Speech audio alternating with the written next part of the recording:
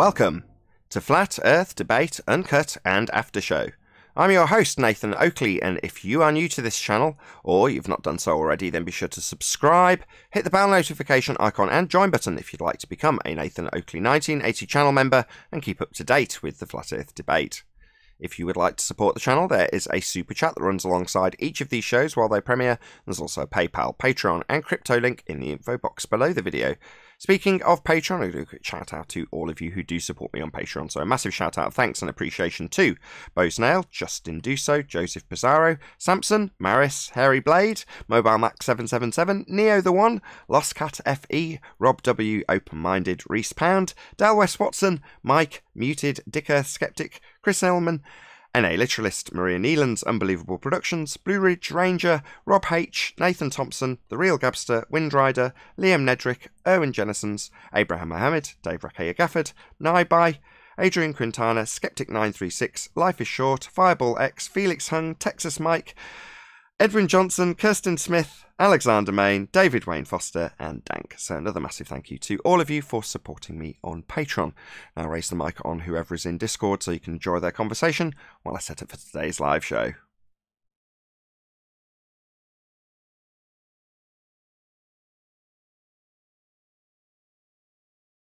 I'm not even logged into Discord. There we go. You know, when it hits 8:35, I start panicking.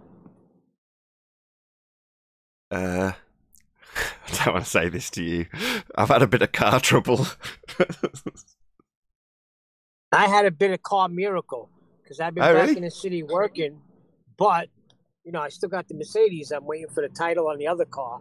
I have no heat in the car, and I got to sleep in my car. I can't spend money on a hotel. Freezing the other night, and then my heat just went on the other day. Oh, it just started working again. Well, that's the good thing about a glitchy electrical Merkur. Come. I said a little prayer like that.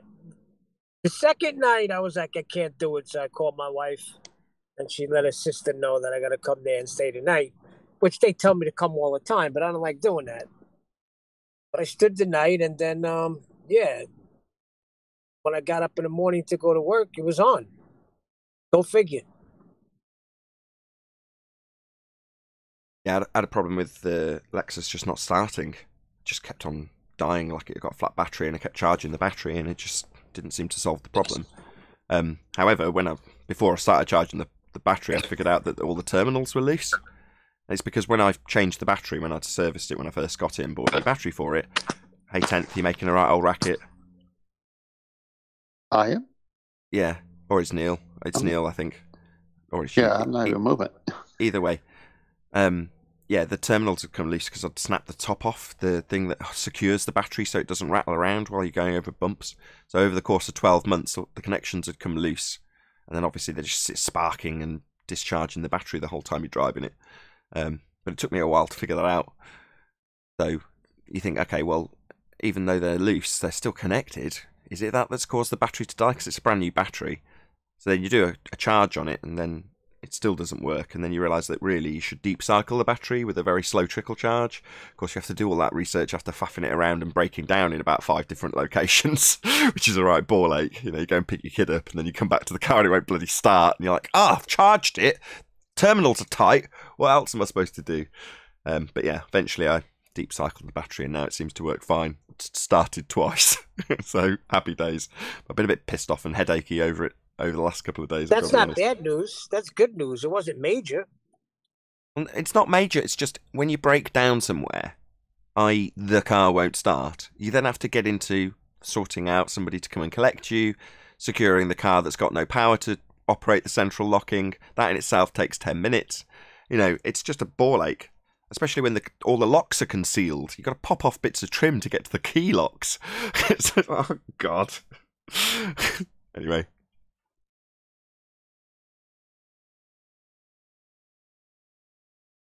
Modern cars. Fun. It's my own fault. I broke the little securing catch piece of plastic that a screw goes into to piece a thing over the top of it, and I snapped the little plastic retainer, which is only about 0.5 millimeter wide, tiny little thing.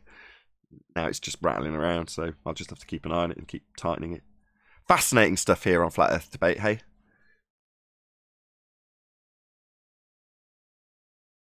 Always with the cars. Speaking of cars, did you watch the movie yet? I really want to get my 3-channel amplifier back before I do. So, on the whole, I've got very little interest in movies, except for car-related ones. So, one of the last races I watched, I can't remember what it was about. It was about Ferrari. Can't remember what the name of the film was, but it was specifically about Ferrari and a German race car driver that had a fiery crash and then went back into the racing. That was one of the last movies I'd watched before sending all the amps off. And I contacted my amp tech today to say, what's the score? And like most amp techs, there aren't many about anymore because most people have got disposable gear, brakes, and they throw it in the bin. Very few people have got sort of expensive stuff that they want to maintain. So my 20-year-old equipment, yeah, it's old, but it's far superior to anything you could buy in your average shop. So obviously I want to fix it, but to find somebody to do that is very, very, very difficult. Because back in the 70s, everybody was hi-fi, enthusiasts. It was like number 2 or 3 on the list of things that people wanted. I think it was 3, house, car, hi-fi. Now it's like number 100, so hardly anybody cares about it. So the only people you can find to repair this stuff are older, retired amp techs. And they're doing it for fun. So they're in no rush. You know what I mean? Yeah, I remember the 70s. I remember all the different places you can go, and they're working on even the vacuum tube type of stereo equipments, and stores where you can just go walk in and shelves full of parts to things that were 50 years old. No longer. Absolutely. Back in the year 1998, till about 2000 or 2001, I was working in a shop, and one of the guys that was there was an ex-reviewer, ex-BT telephone engineer, and he was the guy that would make our cables and repair the amps, and he'd shown me on multiple occasions how to fix amps. Now, I'm colourblind, so that resulted in lots of things going bang after I'd fixed them, so I kind of gave up, which is frustrating, because I'd love to be able to do it. It's something that's, I feel if I could see colours, I could probably do it. Probably because I've never been able to up until now. Every time I fix something, it normally breaks shortly afterwards because I've done something wrong, because I can't identify the colour of the wire correctly. With help, I can get it done, but then what's the point in me doing it if I've got someone over my shoulder going, yeah, that is brown?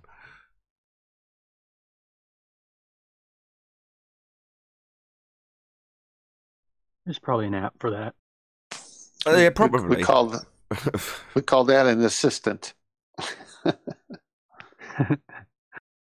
I'm sure it's a something you could study on Skillshare. You see all those YouTubers getting sponsored by Skillshare, and it's like, I'm sure there are dyed-in-the-wood amp techs that have made a Skillshare, whatever it is. I've never actually used it, but so yeah, I'm sure when you say there's an app, I'm sure there is. But as I say, it's not very useful to someone colourblind. You know what I mean? I don't want to risk one of our amplifiers going bang, actually dying completely beyond repair because I've had a go at fixing it. Okay, with 5 minutes left, can I bring up a question and see what we can get out of it? Sure.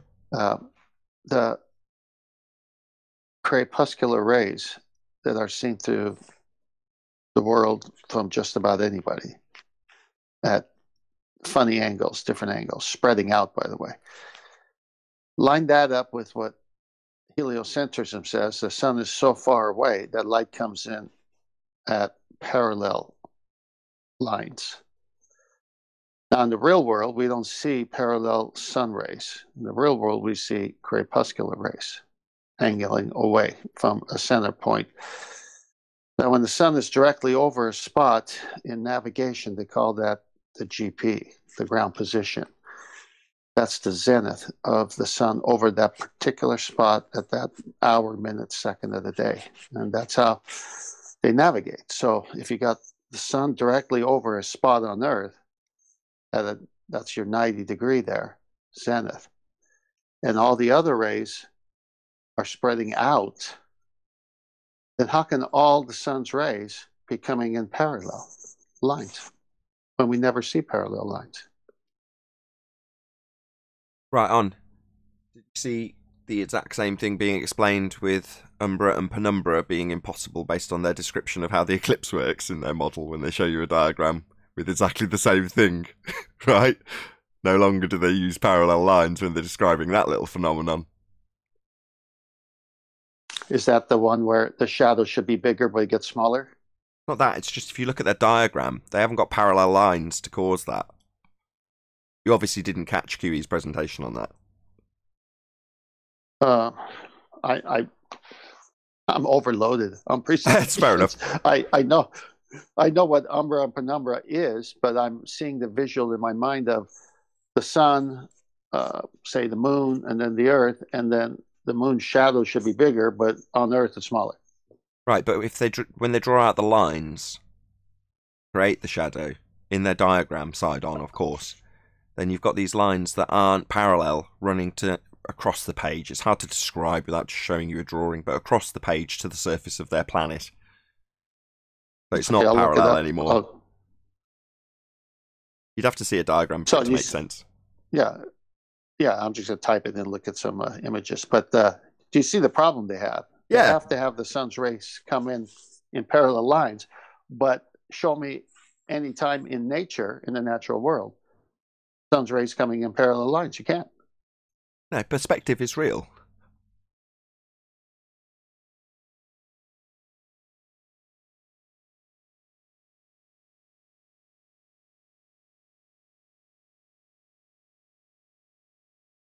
That's short silence because you assumed I've started the show already.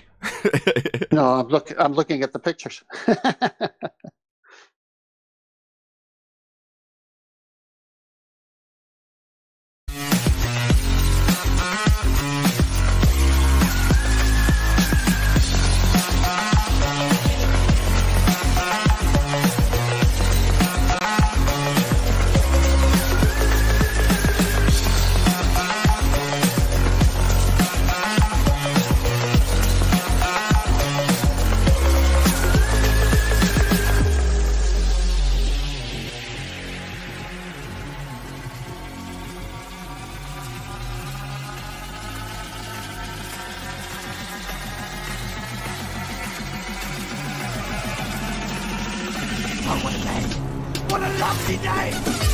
Welcome to Flat Earth Debate Live.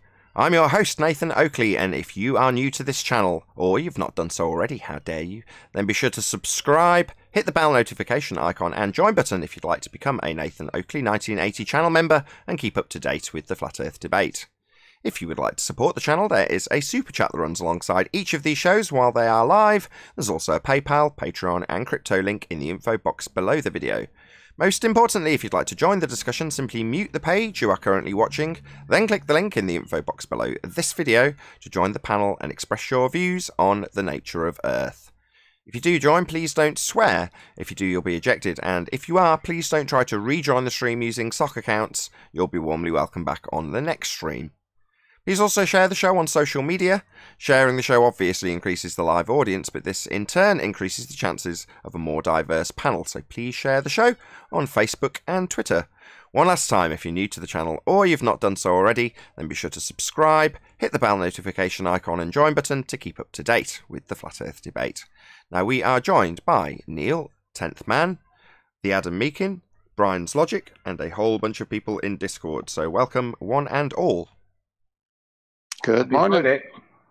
Afternoon. Morning, guys. Hello, good morning, hello, welcome.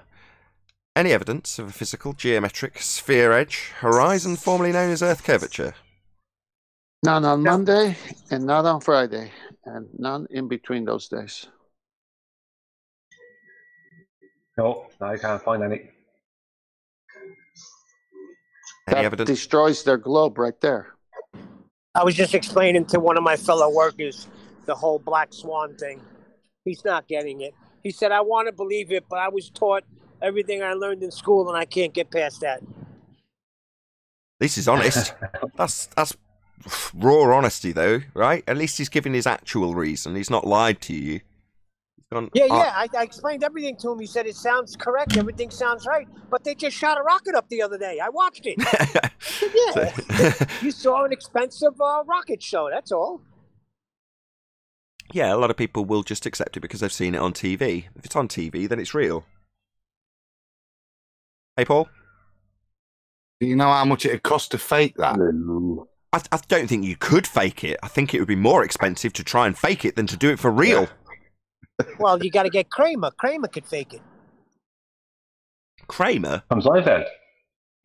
Yeah, from, Seinfeld. When he faked it. Okay, we'll get Kramer to fake it then. Any evidence of axial rotation of the Earth-based variety? That would involve us seeing observing the Coriolis effect from the ground, yes? Yeah, that would be their claim. We have Coriolis deviation at 15 degrees an hour as Earth turns underneath. Hey, Shay. No. Shay, can you pop yourself on mute? Hello, Shay. Shay? Hello. Can you turn yourself down a bit, or get back off your mic, or turn your speakers down? You're causing a load of feedback. Mic Did you hear discipline. me? Mic discipline. Yes, we can hear you. Can you turn yourself down a bit so we don't hear ourselves feeding back through your speakers? I have turned myself down, That's haven't excellent. I? Well done. Thank you very much. Hey, Arwin. Hey, Arwin. Hi, Owen. Hello. Hello. Hello, guys. Any evidence of the distance to the sun? Oh, Well, if you pre-assume that we're on a globe of a particular size and there's another planet that's equal in that size at a particular distance that you've not verified. Shay, hold on. Shay, are you insane or just stupid? Put yourself on mute. I'm not going to ask you again. You'll just get removed. Sorry, Brian. Yeah, if you presume you're on a spherical planet of a particular size, and then you presume that there's another planet equal in that size at a particular distance, then you can presume that the sun is 93 million miles away. I don't know if you call that evidence. Sorry? Don't you have to pretend that triangulation also works? To give you a confirmed triangulated position. If you brush over that as well, then you're fine, I think, Brian, all those. Yeah, exactly, Adam. Did you ask if that would be classed as evidence? You clearly know the answer to this, Brian. Oh, that's not evidence, Nathan. Absolutely not. That's a load of rubbish. But that's what they got. So, any scientific evidence of gravity? Scientific evidence of a reification fallacy? No. But yes, it is a reification fallacy. Could that be scientifically proven that it's a reification fallacy? Can't validate that someone's reified mathematics. The reification thereof is not a phenomenon. Isn't it?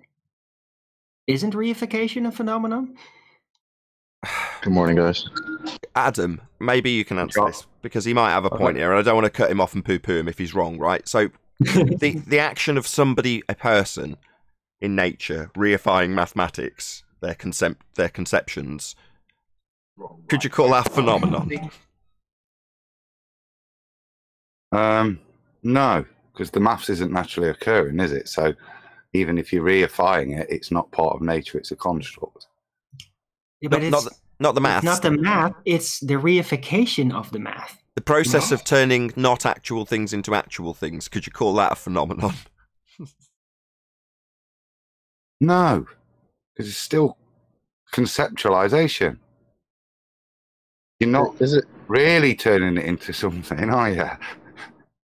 Look, sometimes Arwen's got good points that I miss. Act of reifying something be the proof that it's being reified? Why would you need to scientifically validate that? Yeah, you could just point it out. Because it's funny. Because it's funny. They could scientifically prove they're reifying it when they can't prove that it's scientifically valid. I think you're clutching at straws here. So scientifically prove that they're reifying something. So No, he's looking for the cause of reification in humans, I think. Yeah. That's what I'm saying. You'd need to look for a cause of reification to do it scientifically. What causes these people to reify? Maybe it's cognitive dissonance.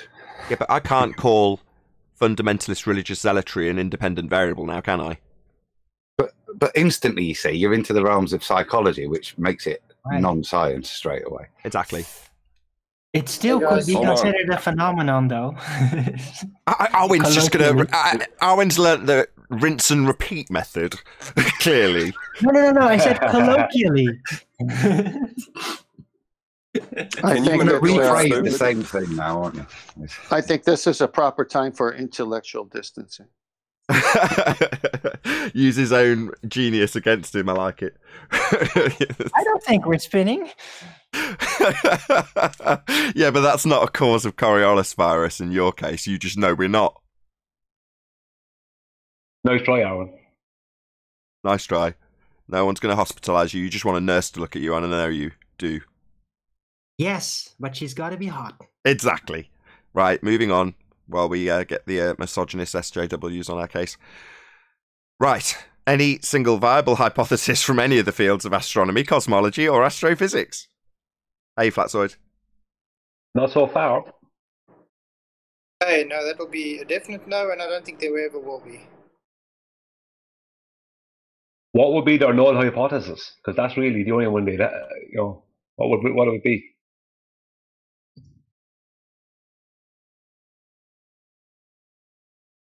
Any evidence of the R value? Earth radius? Presupposition thereof? Radius? Nah. Radius, you say? That got. Well, what is this radius you speak of? What is this? Good one. So, wouldn't you need a Earth curve blocking the bottom of boats for that? What, physical geometric sphere edge horizon formerly known as Earth curve? Yeah, you would. We covered that. First question. Well, you'd not have a moving horizon, and you'd also have to not have refraction, and you'd also have to have a consistently curving Earth. So, no. Or, like you suggested, you could just assume all three. Yeah, that's the other option. Any evidence of a self-perpetuating molten iron core at the centre of a presupposed spherical Earth? We can have a presupposed molten iron core at a presupposed spherical Earth, but you can't have one. Right. At the presupposed spherical Earth, it could be possible if the presuppositions were true. I mean, could be possible. There's evidence that there's a pre-assumption. Let me just correct Darwin. Could be possible in the reification. It is possible in the reification, and it's very much what they claim is at the centre of their presupposed spherical Earth. So not just possible, reified into existence is the point of the question, though, as opposed to whether or not they've got it in the model. They definitely have. Well, it's definitely in the model. But you got me there. It's definitely in the model, but it doesn't vet out in reality. There is evidence of a pre-assumption, all right? Yeah, that's what Arwen just did. That's it's Friday. They're here to wind me up, ladies and gentlemen. This is the point of this. That's why they're all here. They know I'm knackered by Friday. Are you presupposing our motives now? Oh God, here we go. Next thing you know, that some people get mad when we point out that these guys presuppose all this shit, but then there are a couple of them that have come out and just said it, right? I mean, Professor Phil, or just Phil, sorry. He came out and blatantly said it. Of course, yeah, we presuppose a model. That's how we come up with the model. And then you get Rumpus, who I know back in the day said it, that we presuppose R. And of course, we have Mick West, who came out and said, oh, yeah, well, R is based on the presupposition of the standard model. Oh, okay. So then we're not wrong when we're saying you guys presuppose all this shit. So I don't understand why the rest of them don't catch up and say, "Hey, yeah, we all presuppose this crap." I don't get that. Because they say everybody knows it's a sphere. they think that presupposing is just knowing because they are assuming the Earth must be a ball. Or to put it another way, they basically define what a begging the question fallacy is as their justification for begging the question. So, because I already know my outcome, I'm going to assume my outcome. And that's perfectly justifiable. Well, you realise to assume your outcome is to have circular reasoning applied to your logic. Well, yeah, but I already know. So it goes on. I'll get that, man. Seat of your pants. Remember that? Yeah, guesswork. Same thing. Leaps of logic. Rumpus holds no punches. He says we all know it's a sphere. No, we don't. The geometric horizon, according to him, only exists in the maths. So no, we don't live on a sphere. It's a reification. I'm just quoting him. He thinks we're absurd. All of science knows that the Earth is a sphere. Yeah, we covered this. Study of science. We covered this. There is no scientific evidence from any of their pseudoscience fields of astronomy, cosmology, or astrophysics. They're never going to provide you even with a hypothesis that's valid, let alone an experiment that's utilising that hypothesis to prove something they claim. That's never going to happen. All they are is pseudoscience priests. They're always talking about peer review. They at least once a day, they come up with peer review, right? And they latch on to peer review. Diamonds raining down on a planet or a star or something that's 100,000 light years away was peer reviewed, and it was put through as correct. So that's the kind of thing that's peer reviewed. Yeah. Well, if you're going to say peer, and I assume that's spelled P-E-E-R, right? Two E's? Well, you can spell it P-E-A-R if you like, because it's the same thing. That's pair. Okay. But peer review, well, who's the peer? Are they the same people who have the presupposition in their head as they peer review your presupposition in your paper? Or are they someone definitely. on... That's correct. Or are they someone on this side of the they're a higher ranking presupposition. It's somebody sitting in the classroom across the hall. Just because something's peer reviewed doesn't make it scientific. But the bottom line is, what I'm saying. The peer review is where it begins in terms of the just so story. But we're living in a consensus reality. Those are the words you're rooting for. In other words, if we all agree that the sky is a vacuum, then the sky is a vacuum. That's a consensus reality. So therefore, because the majority of the Western world already know they're on a sphere, therefore the consensus reality dictates that we're on a sphere. Now, it makes no difference whether in actuality we are or aren't on a sphere, because we live in a consensus reality. The consensus says and thinks they live on a sphere. And they've got peer-reviewed journals to back their thoughts and feelings about the matter when they reify a model. But that's not even logical. May I finish my peer review? All right. So in high school, as Chocolate and I have a very similar story. The teacher taught this. And we, the peers of the teacher, maybe not by age, but in proximity, said, wait a minute, how could that be if water doesn't curve? Or how can that be if? And we reviewed what he said. And in my case, the teacher said, okay, listen, I just have to teach it. I don't even believe it. So where's the honesty of peer review when the people you're teaching it bring up good, logical counter questions? And your answer is, look, don't stop these questions. I have to teach this. I don't even believe it. Right, teachers are not your peers. They're your teachers. Student teacher isn't the same as peer. Your peers would be the other students around you. Right, but what I'm saying is, why is peer reviewed limited to teachers who all have the same presupposition? To be a more honest scale, it should be reviewed by the most hostile witness, and you with the facts should win when you logically overcome all the objections. Well, it's contextualized within their system. So your idealistic what it should or shouldn't be is irrelevant because they're utilizing it to their own ends. Hitler was misunderstood. What's misunderstood, sorry? Say that again, I missed that. I missed that, Ryan. Say it again. Oh, somebody repeat what was just said. He said Hitler was misunderstood. All right, the Hitler fallacy. I didn't. When I said peer review, I was correct because you may as well have a peer reviewing you for a start. But secondly, they're all peer believers. They believe they live on a pear, a pear-shaped world. Even Neil deGrasse Tyson describes it as a pear. So they are all peer believers. So it's peer review would be more correct because they're not critically reviewing anything. It's whatever fits with their peer model. I think I think this is something we covered on QEs, Nathan, isn't it? Is this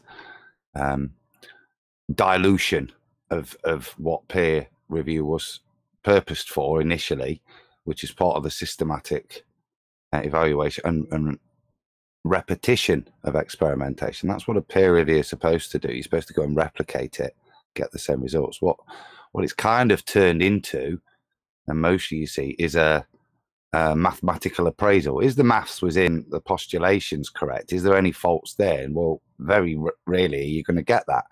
But no longer does it have the significance for me. Peer review used to, like I say, used to be a repetition and a confirmation of both experimentation and results done by another independent person. Now it's just a review of the paper to see if there's any logical errors. It's not part of the scientific method anymore. Are you sure? Are you sure that peer review is ever basically the systematic experimentation stage in the scientific method? Are you? No, but it would go off. It would go off, and it would be part of later on. It would be part of the future confirmation that somebody else somewhere else has performed the same experiment and attained the same results. So once you publish it as your side, then the peer review part would be to review that and perform the same thing, and it would be part of the confirmation. Not to the point where you've published your paper, because it's after you've published, but then peer review it shoots it down as well, doesn't it? As Tan's saying, somebody goes off and say, well, we did it exactly as you've described, and we got something completely different. Say again, whoever that was in Discord.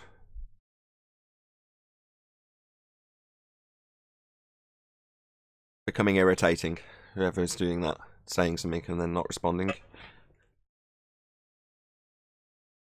Any evidence you can have gas pressure without the necessary antecedent of a container to press upon? Well, a bunch of people peer reviewed it, and they came up with. Well, according to somebody I know, I won't mention any names, but refraction. And that means that something different's going on up there. We shouldn't jump to conclusions and think we know everything. Well, Shays. apparently ballers are telling me natural law is not evidence anymore. I'm getting a bit tired of Shay's ejaculations. Sorry, refraction? How is that relevant to the subject we're talking about?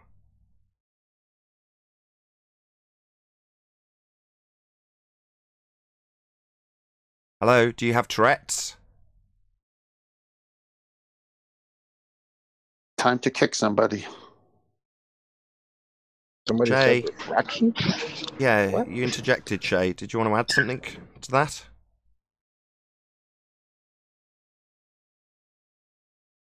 Last opportunity. I'm just going to remove you. All you're doing at the moment is interrupting a decent flow of conversation. Hello, sorry, back. Hello. Hello? Hi. Yes, we hear you. Did you have something you wanted to add, Chief? May I just say, Nathan, you're very patient with these people, and when you get on them, it's because they're playing games like this. Yeah, Share you your have a lot more pain. patience than I'd have.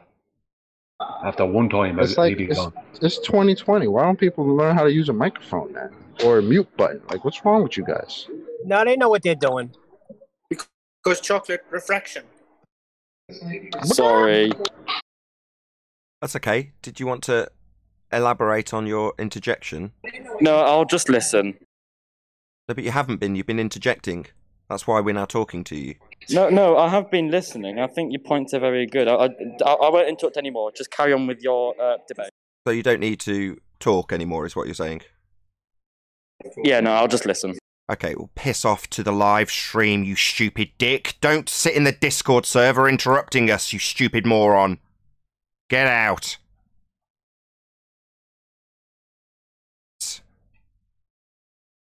I'll just listen. That's what the live stream's for. That's what YouTube's for.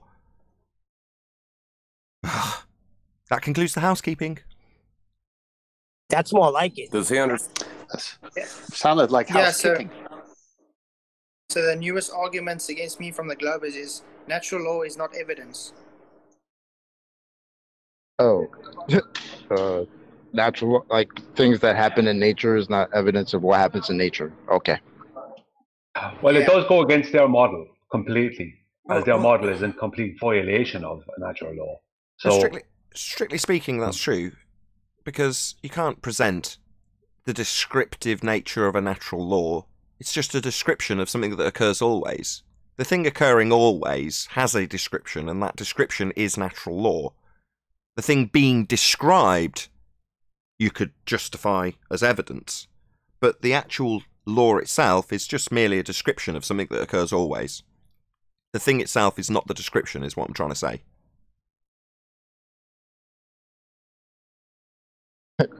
So they're saying that you can't describe something the way it's happening. That's no longer an argument. No, it's their way of ignoring entropy.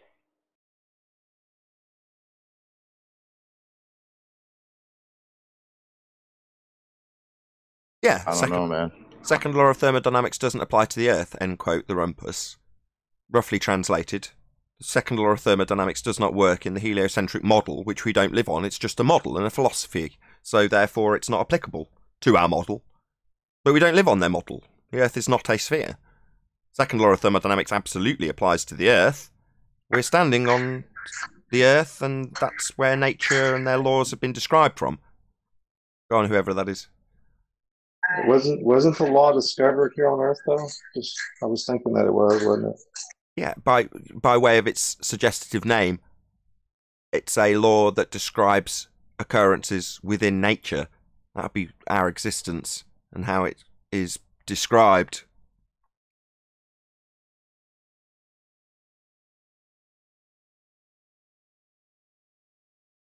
So they have to deny that a hot cup of coffee left at room temperature will cool down.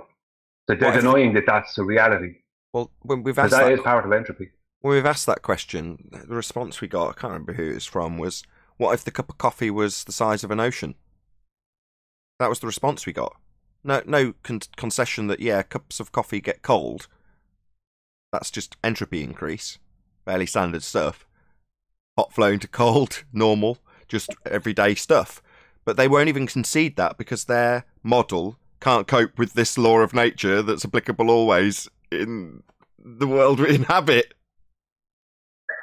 I mean, I've been to the ocean. I felt it warm and I felt it cold. So I guess it does apply, it sounds like.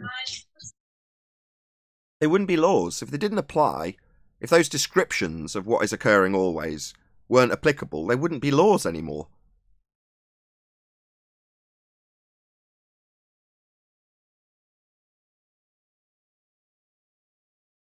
They're at the stage where they have to deny things that happen all day, every day, things that are absolutely necessary. We need the heat hot to go to cold. That has to happen. Otherwise, we'd die. There wouldn't be in us. So they're denying the very thing that allows us to exist. Hot has to go to cold. We couldn't. Otherwise, the place would heat up and heat up and heat up. We never would have existed. Well, they risk, and they do it all the time, of looking and acting stupid on basic matters because they have to defend the model that's not natural and it's not real. So at all costs, they'll defend the heliocentric globe spinning model, even if it violates natural law. And then they look stupid doing it, but they seem to think, hey, I defended the globe. I defended the model, so I'm right. whenever they start pulling the thing of this being like, it only applies to isolated systems, right? I go, the next question in my mouth is the universe an isolated system? And if they say yes or no, then I say, how do you validate that, first of all? How do you know that it's an isolated closed system? Because you don't know that. Nobody knows if the universe is isolated or closed. They assume it. Nobody knows for certain. So if it only applies to isolated systems, is the universe isolated? In their model, is it isolated? In their model, it's ever expanding. Probably why. Would that make it? To me, that wouldn't make it isolated, Nathan, because it's changing. It's not a locked system. Secondly, I it's agree. A bit bigger. That's probably why. Do you get around that little problem by having it ever expanding? They've even got a reversal of that. The big crunch, when the universe will start contracting. Yeah, the elastic of the universe reaches its limit and starts coming back. Yeah, exactly. So then the universe entropy would be decreasing if that was to happen, right? That's correct. So yes, that's correct. That's absolutely spot on, Paul. Yes, a complete violation of the second law of thermodynamics in that description by Stephen Hawking, I believe, was the one who put that forward. I'm confused about something though.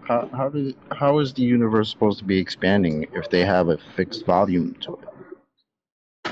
Well, the volume came from the start point. So there was a fixed volume which then exploded out into everything we now know, and that everything is just having the gaps between it increase. According to them, it's total bollocks. That's ridiculous. How did they validate this fixed volume if it was around before everything was? They don't. That's our point, or that's Adam's point. They don't. They have an ever-expanding volume. Whenever I bring this up, QE says, no, well, I've got documented, they've got a number for it. It's like, yeah, but that isn't necessarily in line with their rhetoric, which is an ever-expanding, infinitely expanding universe. Starting at a singular point and moving out, ever-expanding. That's what they've got. But the volume number is just an arbitrary convention just to have a number to use in math. Yeah, that goes without saying. The fact that they can still, as QE cites, arbitrarily assign a value to that. Yeah, of course. You can do anything you like within a model. It's just really mathematical fantasies, really, we're dealing with. Isn't it? When it comes down to the brass tacks. Yeah, it's just reification of maths. Yes, spot on. Yeah. I have one more question, Nathan. Sorry, John. I go after John. Go on, John. I was going to say, when they ask where the edge of the Earth is, it's the same kind of question as what is your universe expanding into? You know, they won't answer that, but they demand that we tell them the boundaries of our world.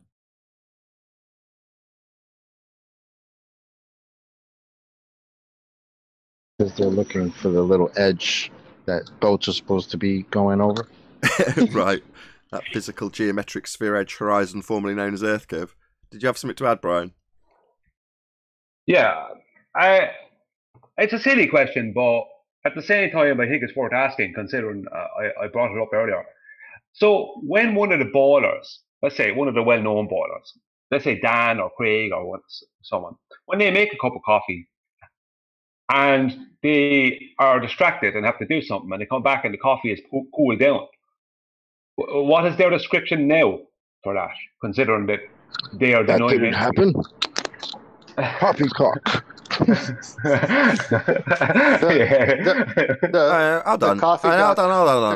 Hold on. I don't think they would deny. I don't want to belittle these people. They're not that stupid. I don't think they'd outright deny that the second law of thermodynamics exists. Although, I suppose the initial starting point for this conversation was when they tell us that the second law of thermodynamics only applies to isolated systems. So, carry on, I'll shut up. So yeah, maybe the coffee cooled down due to acceleration, according to some people. No, the coffee cup's an isolated system. Oh. See, they'll say that the coffee cup is accelerating, but they won't say that the coffee actually loses its heat. Like, what? You guys are nuts, man. This conversation started with Flatside was mentioning that they now are saying that natural law is not proof. That they're denying it, basically. That's where it started. So that means they have to. I know what you're saying, Nathan. It might sound belittling for us to talk about them being that stupid, but they have to deny that coffee is going to cool down if they're going to deny natural law in any way. I want to distinguish between being caught in a contradiction and being stupid. So the other day, I can't remember who the super chatter was. I'm really sorry, but they were saying words to the effect of Simon Dan is more stupid than Sean Hawkins based on his being caught in a contradiction. Well, I disagree. No, Simon Dan is not as stupid as Sean Hawkins. He is still bottom of the pile, unfortunately for him. Ugly goit. Nevertheless, these people aren't stupid. They're just caught in a contradiction, which leaves them looking stupid. Doesn't mean they are. They might say that about us all. You know, part of winning is knowing your enemy, knowing their limitations, knowing their capabilities. Well, partly the reason that they lose so badly when they come here is because they automatically assume we are stupid, and they believe that. Now, I'm not going to underestimate these people in terms of just saying, oh, well, they're just stupid. No. When they're stuttering and stammering like Rumpus is, it's not because he's thick. It's because he's caught in a contradiction, and cognitively he can't work his way out of it on the spot when in debate.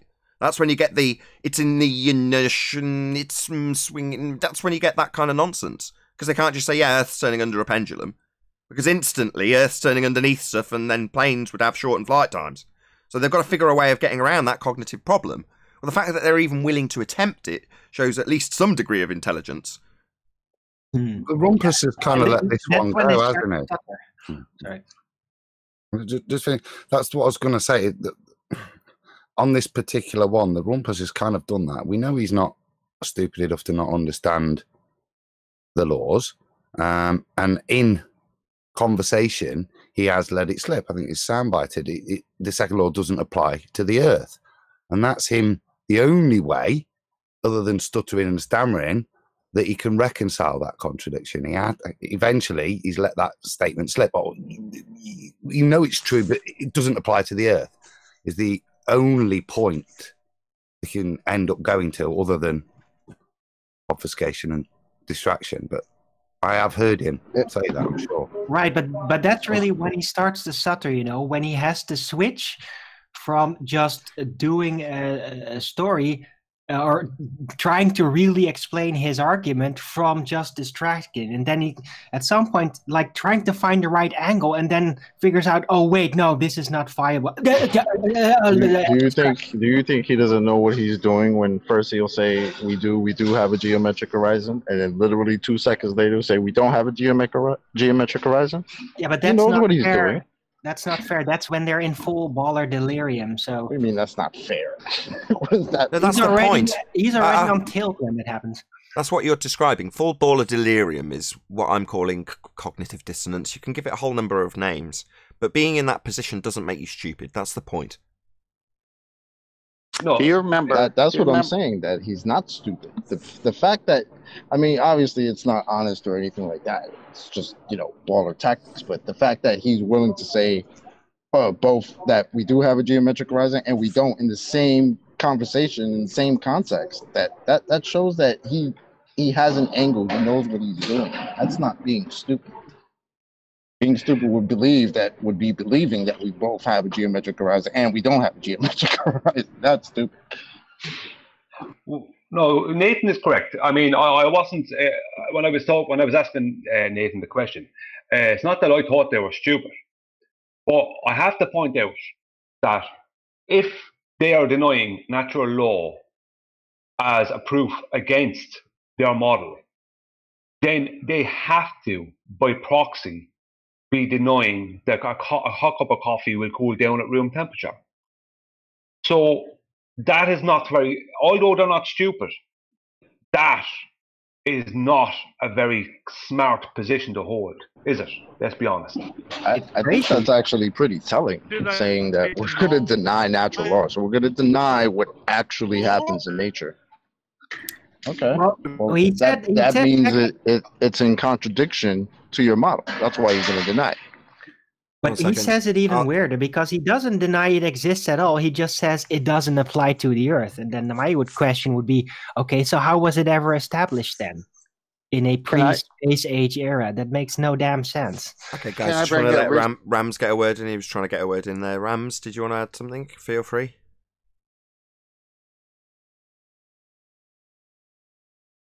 Go ahead. Or maybe you were just breaking up trying to get through. Yeah, you're breaking up, Rams. That the law's happening. Am I? You're breaking up too much for us to make out what you're saying, I'm afraid, Rams. Sorry. Better? A little bit. Try again. If it stays, just re-log in with Discord. Yeah, drop and rejoin, maybe. Can I bring up a current episode where we were talking about the pendulum, and Rumpus says, I know everything about pendulums. And then Nathan says, well, does it go back and forth or and silence? Stutter. And then he goes, well, it does a figure eight. It does a figure eight. Oh, wow. And then at one point he said, I could look it up. Okay. Didn't we have ellipses first and then a figure eight that we stuttered around? Yes. Yeah. But definitely not backwards and forwards. Oh, that's just nuts. Can you guys hear me now? Yes, we do, Rams. Go ahead. There you go. Oh, yeah. I was just going to say, do they deny the law, or do they think that it's being overcome by something else? They just flat out deny it. So it only applies to isolated systems, and there are no isolated systems in nature. It's merely used as part of the description. Right. It's very weird because there's an example of a professor with a glass tube, has, valve in between the tube, in the middle of it. It's got a vacuum on one side, gas in the other, and very easily displays how gas disperses into the whole tube. Calling that entropy would be the second law of thermodynamics. We saw it right there. I don't understand how you would deny something like that. I mean, you prove it every time you open a can of Coke. The gas in the Coke leaves the Coke, never comes back into the Coke. I don't understand why people would deny such a thing exists. Oh, because they have a model. My bad. Because when the Coke gas disappears, they're forced to say the word they don't want to say. It's flat.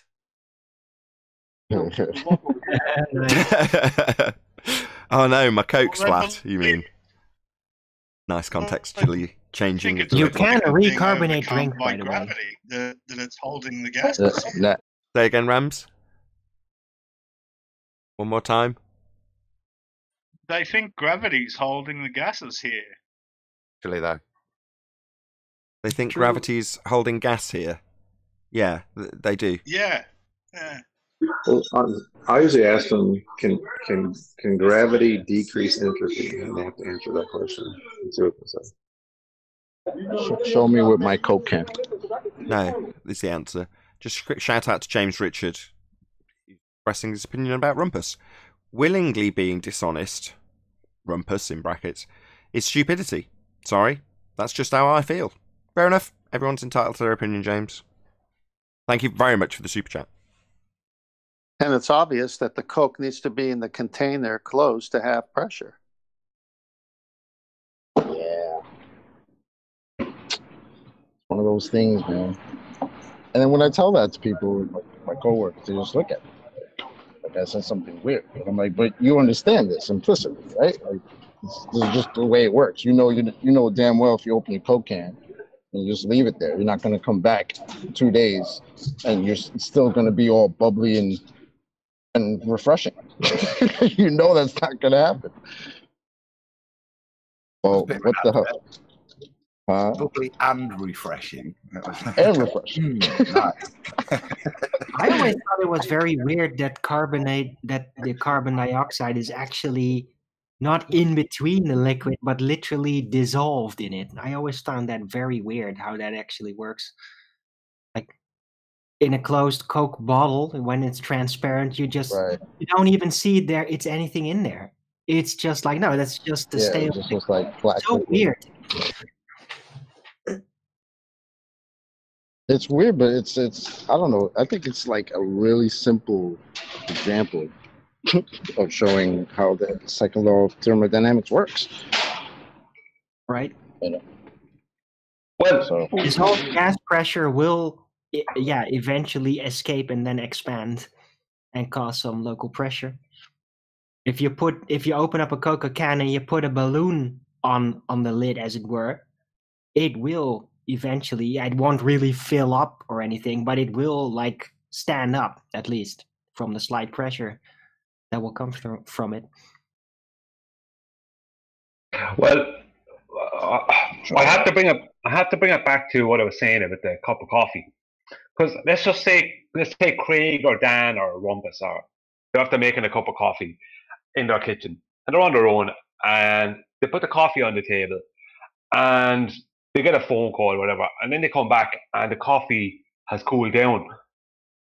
Like, I know they're not going to do this, but hypothetically speaking, because of what they're saying concerning entropy not being evidence against their model, do they have to hypothetically believe that the coffee is not after cooling down? Because how do you get around that one? How do you not? You don't. You know. You don't, but just to be nitpicky about your wording, they're not denying the cause. Nobody knows the cause of entropy. But the effect, that would be the coffee cooling down, described by the law of thermodynamics in that instance, is what they'll deny. They'll deny the effect. Sorry to be nitpicky, but you're right. How do they get around it? Denying the effect when it's happening always around them, merely described by the second law of thermodynamics? Well, it's sad, isn't it? They've got to deny the nature of their reality, and that's what this is all about. That's what the show is all about. People denying the nature of their reality in favour of reification of models and mathematics. And in that instance, it's the denial of a description of something that occurs always. Now, you're saying, well, does that mean that they deny something that applies to the world that we're living in and happens always? Well, you'd think not, but when it comes to actually debating about it, yeah, that's actually what happens, right? Not only will they deny it, they'll try and avoid answering the question by asking us about coffee cups that are the size of oceans, rather than just saying, yeah, coffee gets cold if you leave it on its own.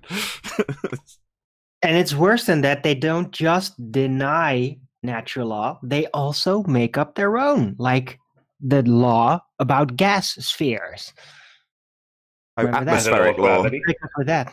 Yeah, I get that in the chat comments a lot. People saying, well, atmosphere, and then they point to their sky vacuum belief. And you go, right, so you've got this description of air, atmo, sphere, your presuppositional fundamentalist religious zealot belief, and you're going to bundle these two words together and then have a load of definitions attached to it that get around entropy, an actual natural law. So a semantical wording of air as a sphere gets you around that, does it? So you assume air takes the shape of a sphere. Atmo, air, sphere, atmosphere. So air sphere. Well, you're just assuming air takes a sphere shape without containment in that so-called law, right? Well, it's not. Air takes the shape of its container. Gas takes the shape of its container. That's what gas does.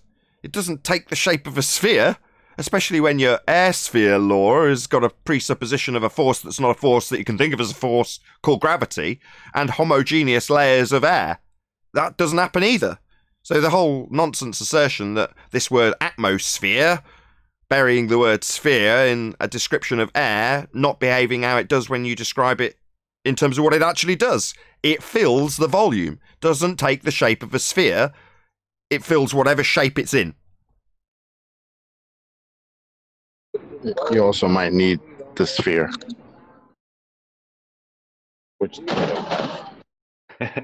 yeah. He broke Well, up for me. back to the Coke can example, I think it's valid in spite of their objections. Oh my God. We went in the wings with that. Don't mix milk and Sprite, people. Don't recommend it. I like the puns. I'm a big fan. Tar.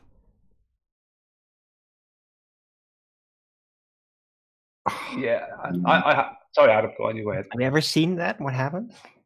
They got instant yogurt. Really disgusting. But no one picked up on my pun. Or they got it and didn't laugh. Bastards. I was trying. I didn't get it. Maybe it's because it's an English thing. We say tar, meaning thank you. So if I say tar very much, it means thank you very much. It's just shortened. Tar. Well, I said, I'm a big fan. Tar. Fanta? No? Fuck you all. Fanta, yeah. The soda drink Fanta. God. Fanta, that's old. I did open up my mic to sigh, Nathan. So I got he did. Oh, I think to sigh. If Coke are listening, I am definitely up for sponsorship. Chocolate already is. It's refreshing.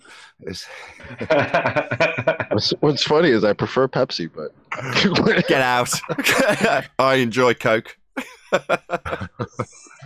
I prefer cannabis. Oh God, I went out to lower the tone. The ballers come here to get crush. Oh God, this is dire. This is as bad as when we did beer puns. Just keep them light. Oh God, please don't. We've got it. Someone save us. I like the beers that have lemon juice in them. Really nice. That's nice. You want to see Arwin? We could do the soda puns later. Just put it on my tab. Oh God. Antiquated 80s cola jokes. I love it. Can I just give you 7-Up and be okay?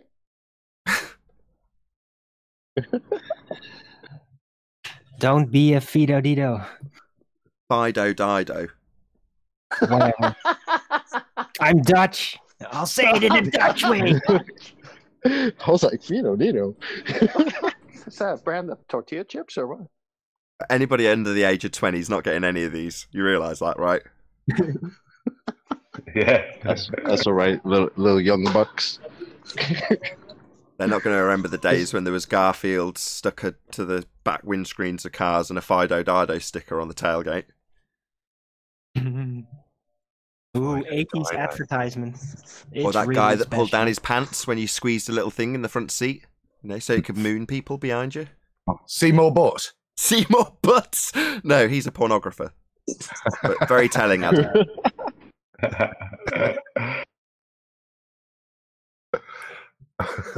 You can tell it's a Friday or Sunday if you're watching this and you're not a channel member or watching live. Well, the ballers have been tired out, crushed, the whole thing, and it's Friday. We can't even get one of them to come on to defend any part of their model. On a slightly different subject, YouTube actually recommended one of my videos yesterday for the first time in about 2.5 years. I'm not even joking. What? Yep. Recommended it to you? No. Recommended it to recommended it to me. Recommended it to other people for them to watch it. Huh. So I put out a video called Coriolis Virus Monkey Simon Dan.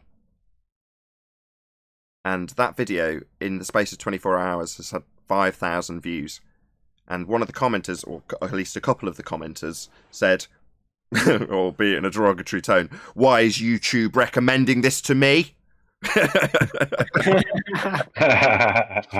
I'm telling you, it was the outbreak monkey. That's what did it, man.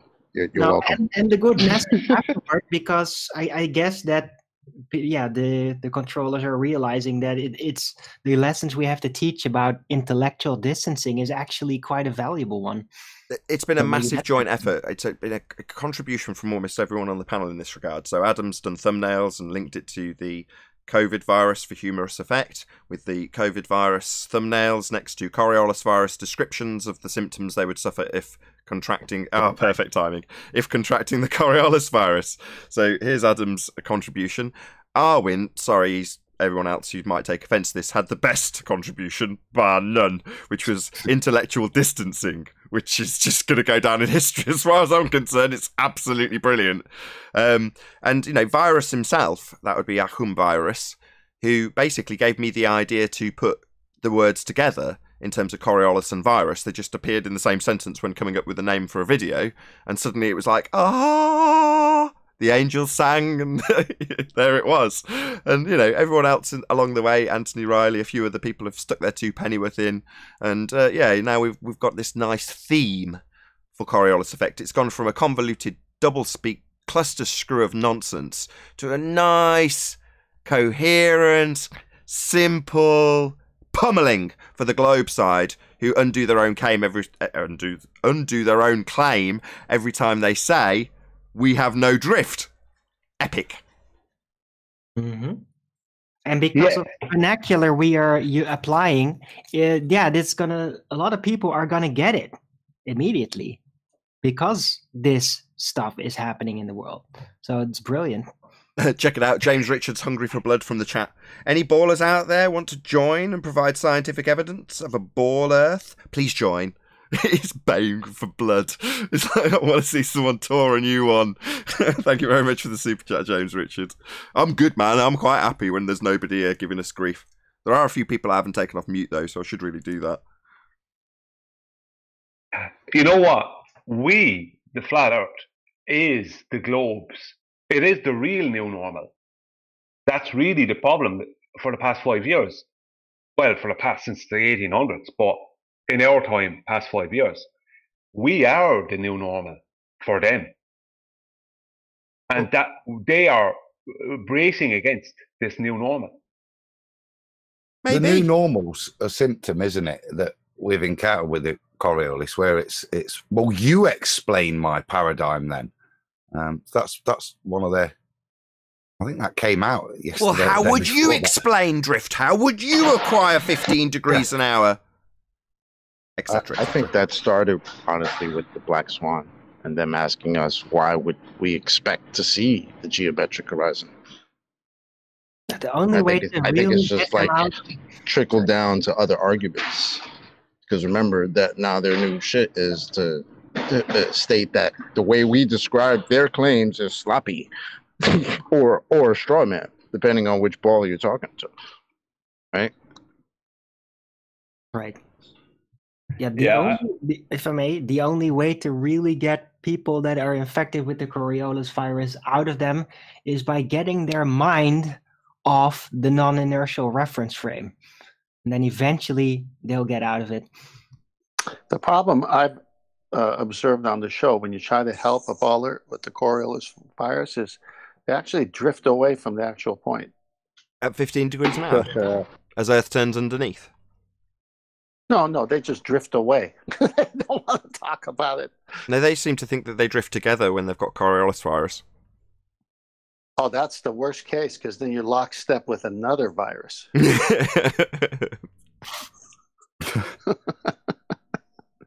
Perfect.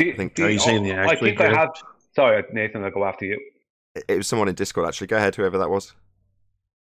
I was just saying, to 10th man, do they actually drift? Yeah, technically that's no viral drift. Yeah, that's a good point. Do they actually drift, 10th man? Or is it not actual? Well, I'll quote one of their best. Science doesn't prove things. What was that spurious non sequitur? I gotta act like one. I gotta act like one, don't I?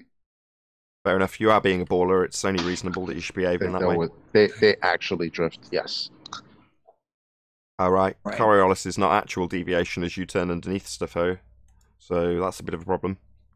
Not Coriolis. These guys, when Tevman said they drift away, they actually drift away. Oh, mentally. I see. With that, I'm going to say first and foremost a huge, massive, enormous thank you to both Discord and G+ Panels for making today's live show possible. If you are watching on either Nathan Oakley 1980 or Nathan Oakley premiering streams, then stay tuned as there will be an after show to follow. Fortunately, if you are watching live, this is where we bid you farewell. Massive thanks to all of you who smashed the super chat joined as a member, commented, shared, subscribed, and all that good stuff. Oh, there's been one more super chat. Let's just shout out James Richard again. He says, to measure something, why would you expect to see it? Meaning geometric horizon. Indeed. Thank you very much again for the super chat, James Richard. Stay tuned if you're watching on either premiering stream. I've been Nathan Oakley, and I'll see you all in the next video.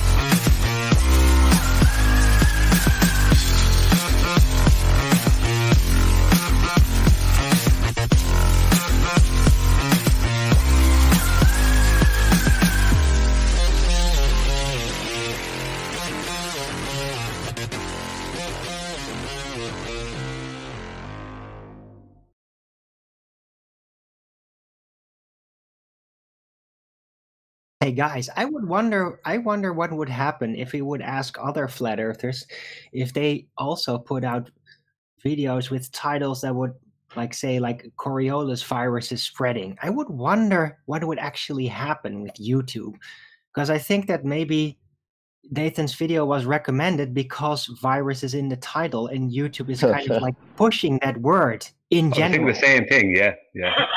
You can also try Biden is the new president. Darren, hello. Darren, we're hearing you dying. Don't Thank die, you for sharing. Darren. That's not cool. Thank you for sharing. Don't touch your face. You're welcome. Wash your hands. Yeah, I was thinking the same thing, Arwen. I was thinking that when I heard Nathan talking about it as well. You know, you could try all the latest things like Biden is president, and all these kind of things, all the things that the media want or favor. So are you saying the algorithm can be used in our favor? Yeah. Biden is the new president, and Rumpus, blah blah blah. 50 million views. That's only relevant if you actually have that as part of the context, because that's against the terms of service. So if you start clickbaiting and tagging stuff with stuff that isn't relevant, so if I was to tag this video up with Joe in the tags, then, well, technically it wouldn't be unfair because I am actually talking about it right this second. But if I hadn't, then that would be against YouTube's terms of service. They don't want you to be searching and finding something that's not related to the actual subject of the video. Yeah, but you could add in a little thing about Joe Biden at the end or something. Well, we just have. I mean, I could stick. I'm not going to, but I could stick it in the tags, because if someone wants to I want to hear what they've said about Joe Biden, and they're willing to scrub through the entire video to find it, they wouldn't be furious when they came to this little bit, would they? And therefore, it's justified it being in the tags. But you'd have to actually do that. Well, then if you do that, you're actually abiding by the rules. Oh my God.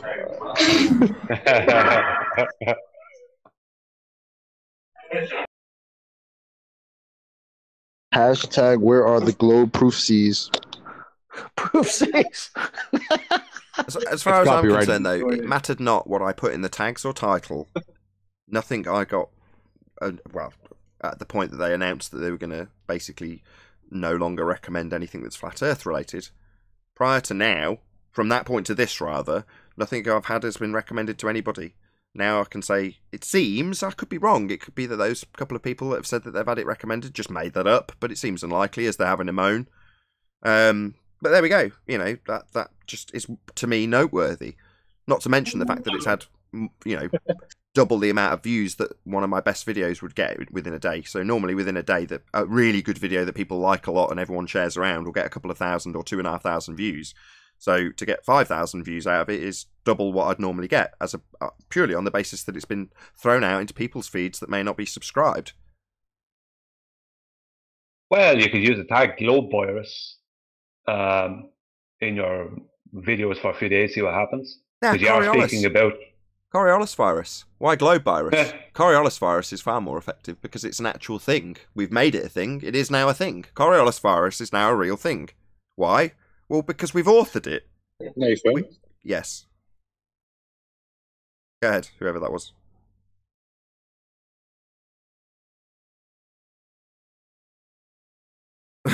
Or sit in silence after asking.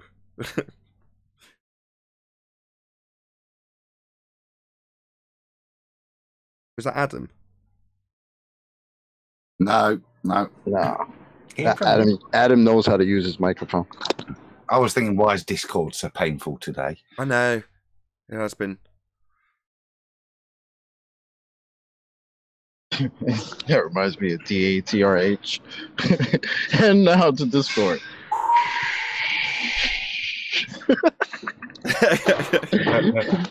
That guy's got to come out with another episode, man. I hope he does. He normally does them around Christmas. So, and when he's got the fake Discord server up, he's got like 9 million people in there. And even when they're totally crowded. Any Globers got anything to say from Discord?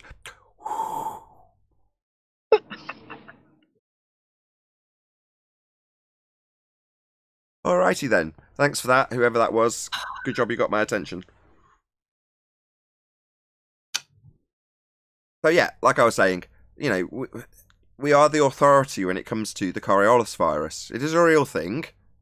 We can describe the symptoms of it. This isn't something we've just made up. We've authored it. We are the authority on this subject now. So Coriolis virus can be defined and described, and we are the ones to do it. Will it ever get to such an infectious point where we might order some kind of curfew? We can't put those orders down. We advise intellectual distancing, which is about all we can do. I'm not going to threaten anybody if they don't. Yes.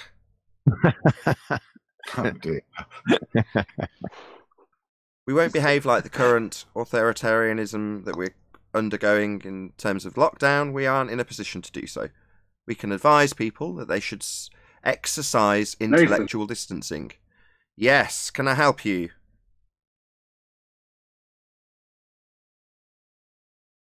But people can choose to ignore us. They can choose not to intellectually distance themselves from these poisonous people. This is their new trick. They come on, you guys say are one word, pathetic, and man. then This is your best proof.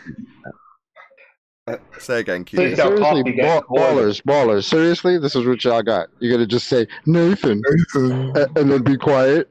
This is your glow proof. This is what makes you guys the shit. It's the new hotness. Yep, girls are lining up for you guys. Wow. We are the new normal. Yeah. I think we're experiencing the first stages of Coriolis virus. What are some of the symptoms of this virus, by the way? Nathan. Symptoms include self-contradiction, inability to formulate within scientific method, feeble attempts at distraction, globe blasphemy or doctrinal denial of globe priests, and new normal reversal. Doctrinal denial from their globe priest. That's a good one. That took some thought. I know, I like that. Yeah. That took a little bit of trying. That had a couple of rewrites, that sentence. The bit I'm a bit disappointed is nobody's noticed the FHS. It's not the NHS. No, I noticed it. I noticed I did. it. I was like, what's that? I don't know what that That's is. the Black Health Service. You see, he's even an official body. You see, it's fully recognised symptomatic review, and as thanks to Dr. Arwin, we've got an approved treatment plan from the FHS. So, what is the FHS? It's the Flat Health Service. Hey, Adam, I just want to say it was brilliant for you to put the Globe Priest because it's mass appeal to many. Mass appeal. Mass appeal. Boom, boom.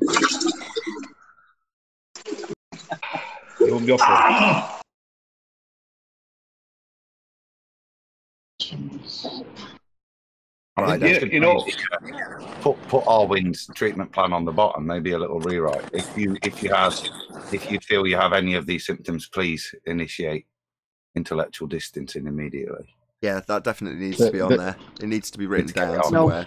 But the illustration you have for feeble attempts at distraction, that's what the ballers are doing every time they talk to us. Right, but no, but it doesn't. Intellectual distancing doesn't work if you have the Coriolis virus. You have to apply it when you spot somebody with the symptoms. I'll tell you what a symptom is. They just charged me $65 to park for 2 hours. It's outrageous. What the hell? That's how much it costs. You live in New York? I was going to say that's New York prices. That's how much it costs in London. When I used to be a rep, and I had to reclaim my expenses. Oh, who is it that's doing that? Can anyone see who's flashing? Because I keep missing who it is. I'll check it out. By the way, you are Isn't that insanity, though? Hold on, Ryan. Nathan? Hold on. Keep an eye out. Say again, Ryan. Nice. I was just saying I'll keep an eye out. Ryan. Thank you. You're welcome. So, what about your London story? I was just saying I'd often run dry on cash when I was a rep because of the astronomical costs of parking in London. So you go in and you come. Please help me. It's this. That was Yeah. that salty guy. Who? Globe virus foe? Salty JKT. That's the salty JKT. JKT. Salty JKT. Yeah, please go on mute. Thank you. So yeah, he's on mute now. Salty JKT. Thank you very much, whoever that was. Okay, London. That's it. I'd run out of money because I'd have to pay so much for bloody parking. I'm just empathising with Neil based on the fact that he's had to pay about $70 or whatever he said to park for a couple of hours, which is what it's like in London. But what pisses me off is the guy I'm working for gives me $70 to park. I'm thinking I'm going to pocket something for myself. Nothing. Try a double parking ticket. Leaving your car for literally 30 seconds, come back to a $120 ticket. I just had to go through this whole ordeal just to bring tile into a federal building, dog sniffing my car, put your mask on, cover your nose. I was about to just say, fuck yous all and leave. All right, back to London story. At some point, Nathan's going to finish this. I finished it. I think we finished it, man. It was a fairly moot point about costing the same in London as he's moaning about. Totally unrelated to the subject matter.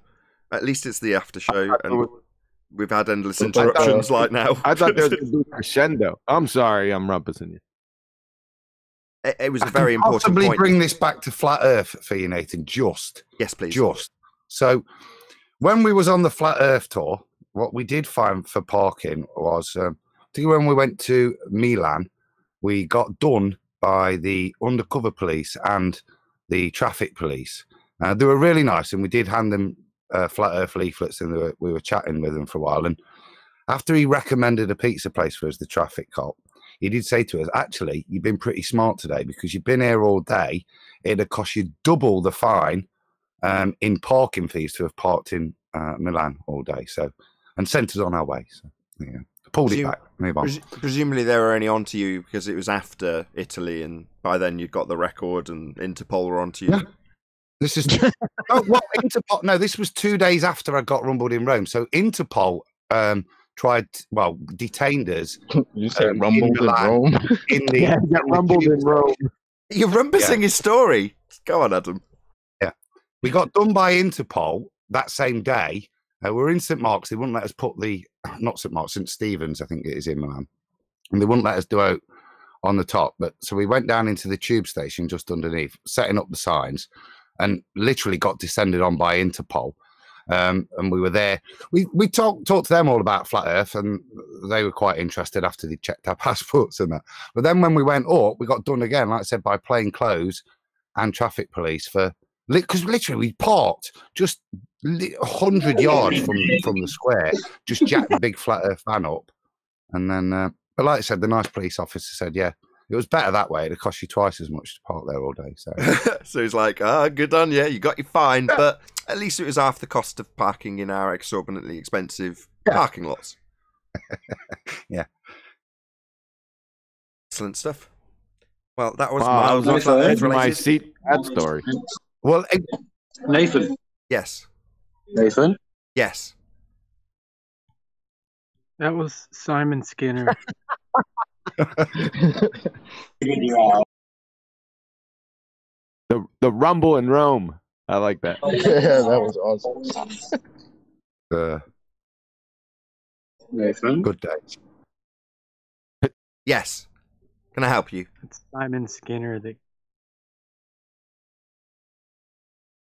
Clearly not. There is no help. This is their new tactic since they found out they have no North Pole or South Pole, but Adam has Interpol. I'm pretty sure that's actually a Coriolis virus I like victim. that one. That's one of the symptoms. So that's symptom number 1. Remind us of symptom number 1, Adam. That's self-contradiction. Oh, maybe not number 1. The one with the toilet. Oh, feeble attempts at distraction. Number 3. 3. My bad. Yep. Chocolate's favourite. The Yeah, funny but thing is, chocolate, all of those, that is just literally those logos. Nathan, you friendly bitch. I marked them. This one, but they fit I'm quite well. Adam Simon Skinner. Sorry about that, Adam. All right, dude. They're funny, aren't they? yeah. They're cute when they're that age. I don't mind. It's the end of a very long week for me, I'm not going to lie. So I'm quite a good mood given my car started today. When I got in it, I could have praised the Lord. I didn't, but I could have done. Really? It's been a bad week? Yeah, I've been stranded in about 5 different places because when I changed the battery a year ago on the car, I snapped off the little retaining clip and it's been rocking around, loosening the clips and discharging the battery. And after giving it a quick charge 2 or 3 times and still breaking down everywhere, I finally gave it a 16-hour or whatever charge and started it from where it was last broke down, brought it home, and then today, having given it that 16-hour charge, I went in, pressed the button, and it just started. I was like, hallelujah.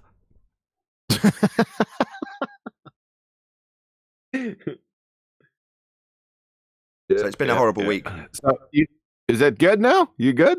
It's good, but every time I broke down, I'm like reaching despair because I've completely run out of money. I'm like everyone else at the moment. Everyone's really tight, which means I'm really poor because for obvious reasons, I'm going to get less support if everyone else is broke.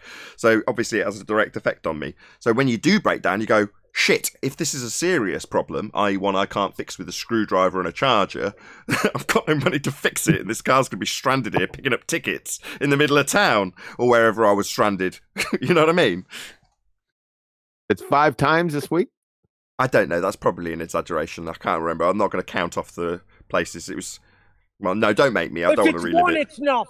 It's enough. I don't want to relive the experience that I've had this week with that car and its flat battery. It's a brand new battery. It's my own stupid fault. I broke the thing that held it in place. But there we go. You broke the terminals, Nathan. You broke the terminals. What did you break again?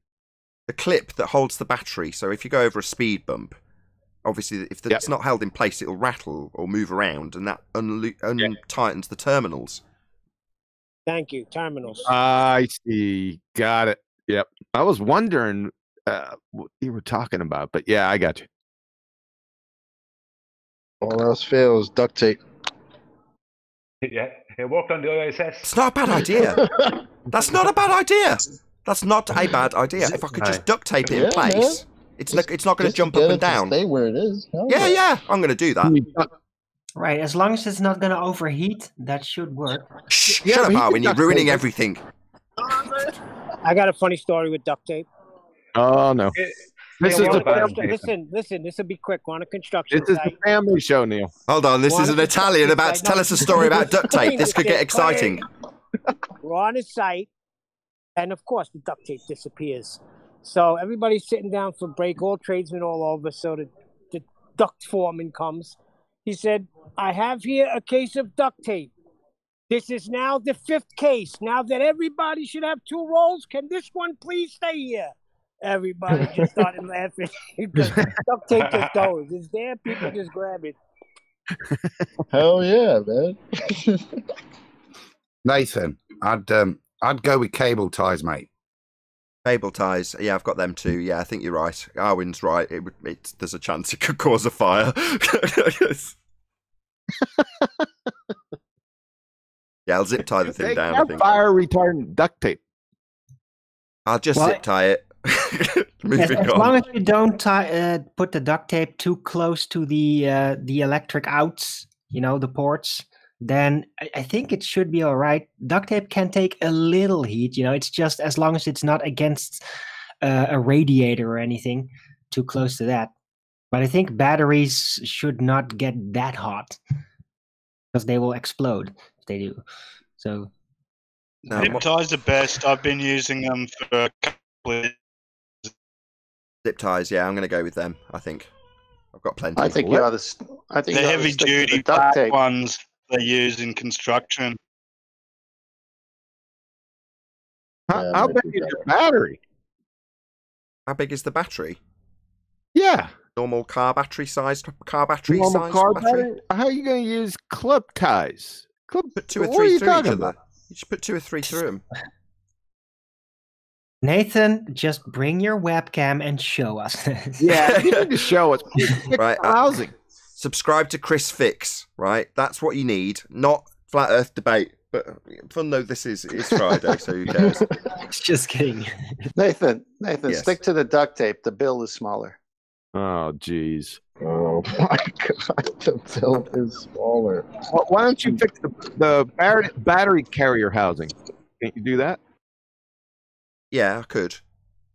But that would require cash. That's what I've just explained. Every time I broke down, the stress was that if there was a major problem or I needed to be towed or I couldn't get it working with a screwdriver, then it would cost money, which I haven't got. So that's the main stress of the week, But there we go. So, yeah, I could do a whole number of things, like reorder the little clip that I've broken, but I just don't have the money to do it. I don't want to moan about that particular aspect, though, because everybody listening and watching to this is in the same boat. So it's unreasonable for me to moan about those things. Sure.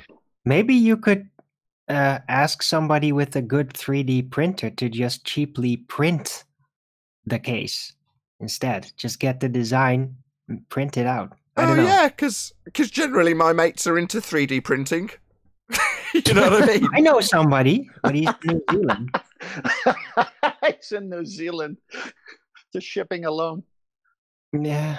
The only person I know that might be into that would be GeoShifter, the guy that got plugged on yesterday's show, along with Dean Wright and Dr. John D. Belgium. The Belgian guy, yeah. Yeah, but no, I mean, what's his name again? Only Sheeple Can't See. He was on my show a couple of times. He has a really serious 3D printer, and he is a professional at it too. So he does actually do business with it. But to him, it's really cheap to do that. So sure. Is he a YouTuber? He has a YouTube account. He doesn't make videos. That's what as far as I Okay, see. no worries. I was about to moan and say, why aren't you doing what I'm doing then? If I've never heard of him, I want to be subscribed if you're watching this guy. But he's a commenter that has been a guest. I get it. Right. He's also a baller. Right? Yeah, he's a kind of a baller. I thought he was a flat earther first, but he's just like really stubbornly on the fence with that. Is he in Master B? No. No. Oh, that's somebody else. Okay. Yeah, I think he might be in my Flat Earth early bird chat, though. Oh, Arwin, is that the guy that offered to do the Arwin doll range? Yes. Arwin doll range? Oh, we could bypass this. This sounds creepy. I declined. I don't know. I think there's, no there's a market icons. for people who want an Arwin voodoo doll. Yeah, great. Simon Dan could have it on his shelf next to Nathan's bust. Yeah, just get a little outbreak monkey. Just before we go off the subject, though, because bobblehead. Just before we move Well, off he this does subject. print signs, so you could order him to make a Coriolis virus sign that looks really professional. You could do that. It's just one word on a badge, infected. Or that. Infected vector.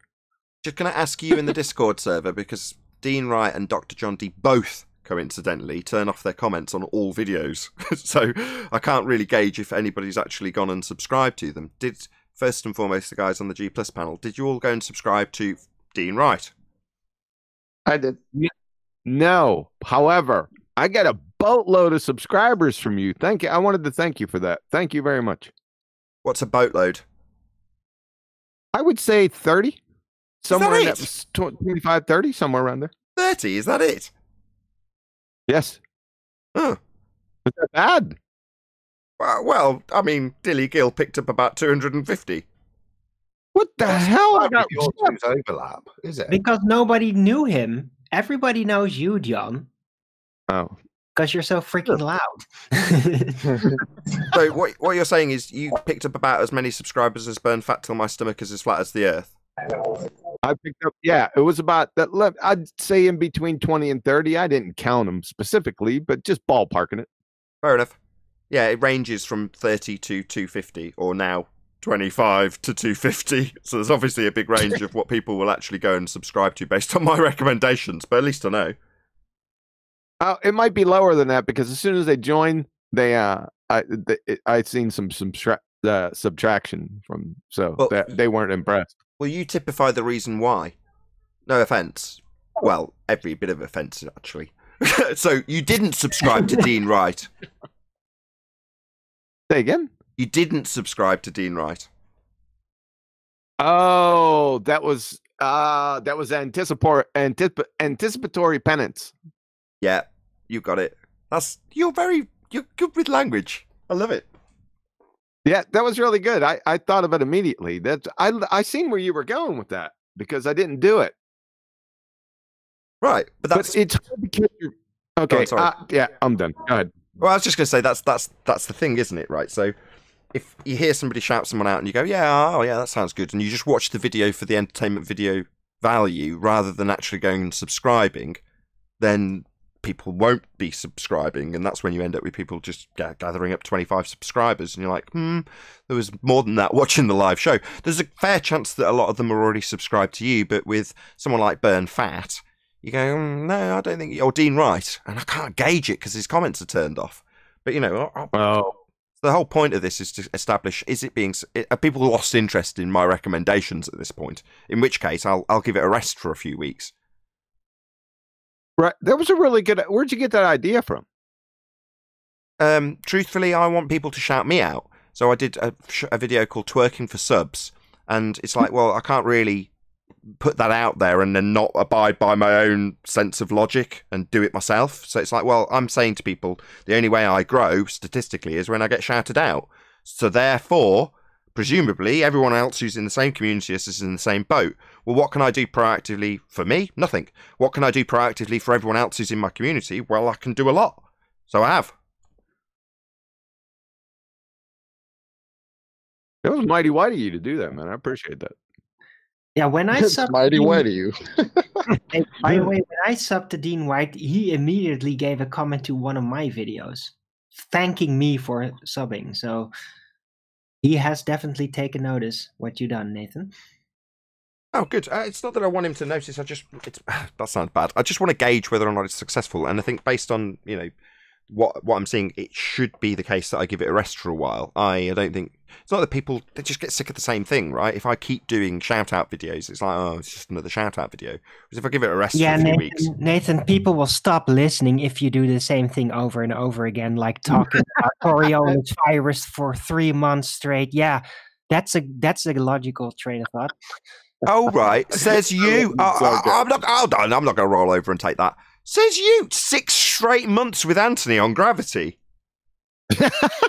Got him. No, you don't get what I'm saying. I'm saying, like, this is ridiculous to say that people get bored of it just because you're repeating it. Because everybody likes this show so far. A lot of people, you get big shout outs, and you definitely repeat yourself. No, I agree, but I'm saying enjoying something for entertainment value on a repetitive nature is a definite, that occurs. People like routine. So no, that's not a bad thing. But what I'm saying is I can't build a routine of people clicking a link and subscribing to people I recommend. That is something that I can't build a routine in. So I'm going to have to keep, each time I do it, for it to be successful, it's got to be semi-fresh each time. In other words, it's not going to become a regular thing, and I'll knock it on the head for a couple of weeks at least, and then I'll do it again. Right. Well, Nathan, you've done this before. I don't know if you remember, but years ago you also did this. We had many periods when people were doing this sort of thing. Remember? Yeah, I remember, and it kind of stopped. Exactly. There were. I cast my mind back and thought of all the times everyone was shouting everyone out, and that kind of came to a halt. There was a lot of infighting in between, though. Let's not forget. Well, it comes and goes, People just build up like the need to find good people out there, get something fresh, and then eventually you got enough fresh stuff, and then you're done with that. So it's like the what do you call it again? The branding of the seed comes up. You remember when Sleeping Warrior did something like that? He had when he was doing his shows, he had a screen. He had all the guys that he would recommend and subscribe displayed on the screen.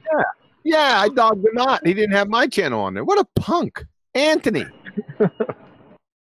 Speaking of which, that was a really punk move, by the way. Yeah. Sure. I'm with you on that, John. I had to call him out on numerous occasions for not putting Arm Realm Media up there. I kept going, oi! Yeah. Oi! Not me. Yeah. Oi! Oi! The no good deed goes unpunished. If you shout out your fellow flat earthers, what you'll get from the people you don't shout out is vitriol and offense being taken. You can't win. I just want to know why Arwen was held down on the subject of gravity for 6 months. Why he was held down? Because of my lack of understanding of the scientific method. I was more scientifically liberal-minded at the time. Held down, Arwen, pun. Held down, density. That was a joke, Arwen. Hey, just shop talk, couple seconds shop talk, because I know you love it.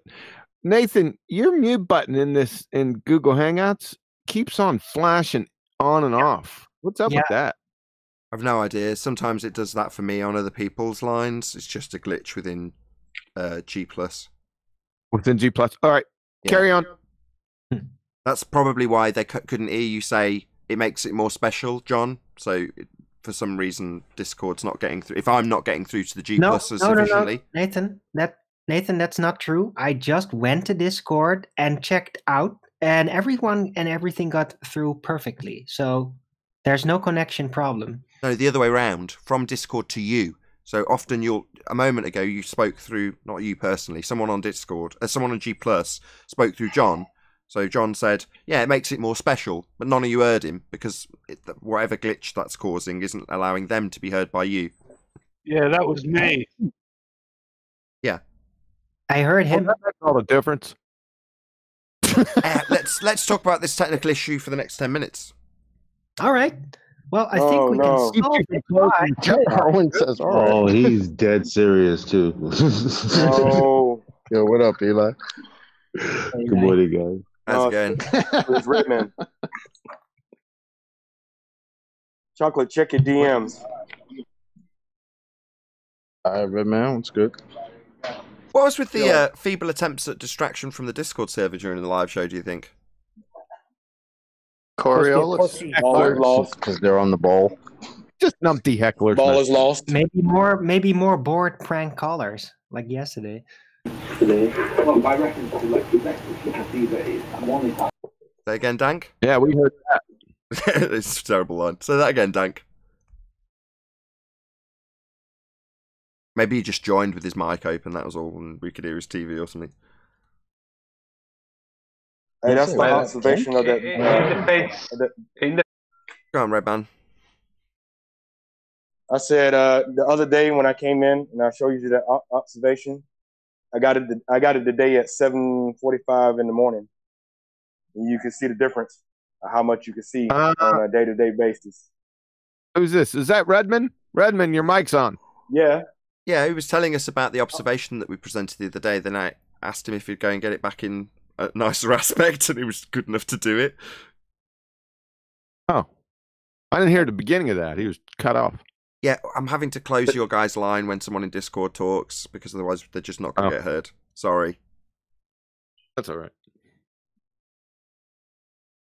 But chocolate has the new observation for the day, and it just looks totally different.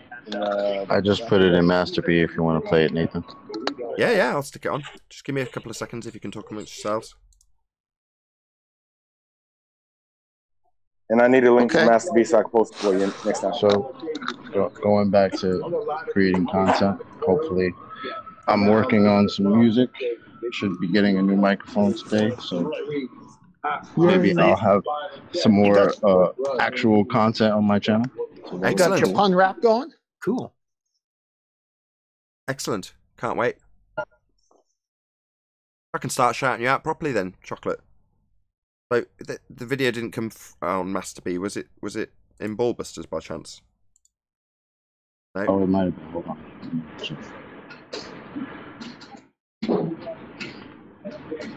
So I did get a video from Flat Storage. Oh, there we go. Chocolate. Chocolate, you're not on mute.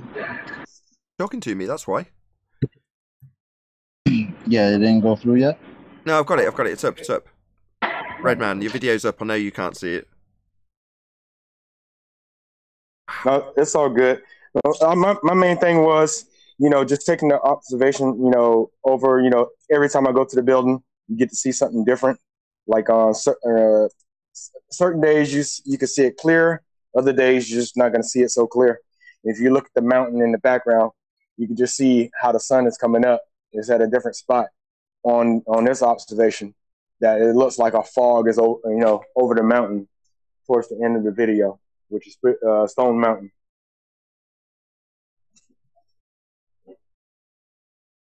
Almost like a black swan, you'll see different things at different days at the same location. Right. It's great. I can see that mountain from my job. That's how close I am to that thing. Is that so? Yep. That's annoying. Your camera phone decided that it wanted to focus on the glass, so it's focusing on all the dirt rather than the. Sorry. No, it's not your fault. I'm just one of those foibles with a camera phone, and there's not a lot you can do about it. Yeah.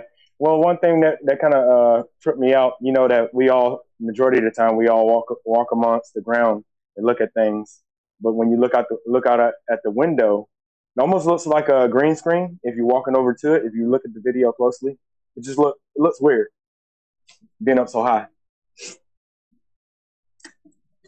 Just see if I can resize it a little bit. I'm going to play it through again from the start, and okay, nicer. There we go. It's almost like when you're walking towards the window, and everything in the background almost looks like it's like moving, but it's weird how it looks to me.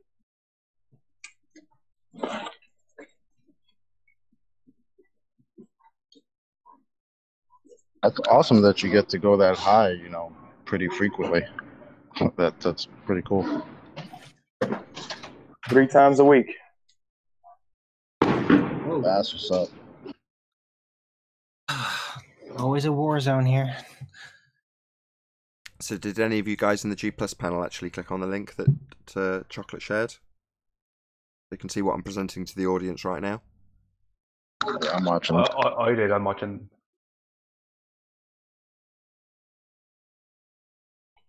Like that's later on if y'all want. Wave high. Later on, if you want pictures, I can give you the pictures later. I take pictures up there all the time. Cool, yeah. Stills are good too. Obviously, you can take your time, but you can pull out good stills if the video's of a high enough resolution. Typically, if I want pictures of my kids, I'll film them and then try and pull out one of the stills where they're actually smiling rather than trying to catch it. But like with this, Well, I will say, like you were trying to, you're detailing it while you can't see your own video playing. But yeah, it depends on the day, right? Depends on the conditions. The horizon isn't a physical geometric sphere edge. It's moving depending on the clarity. Say again, Neil. I said, are you kidding me? Kidding me? It's not? I always thought it was. Nah.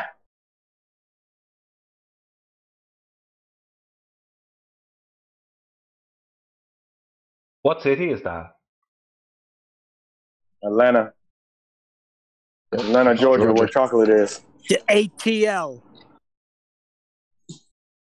That's where I am, Brian. That's where I live. Can I ask like I said, what's like the I could see temperature that mountain from a certain street close to my job. Like I could look out and see that mountain. It's that close. I love the My movie in the corner. I moved it out of the way. That's seriously cool, man. That's Yeah, creepy. but how much of that mountain is not in sight because of Earth curve? How much is missing? As soon as I take it off screen, you're all discussing it. Let's get it back on screen. How about that giant mast pointing up there? That thing's gonna have some reach. Well, that mountain from where I'm at is 14 miles away.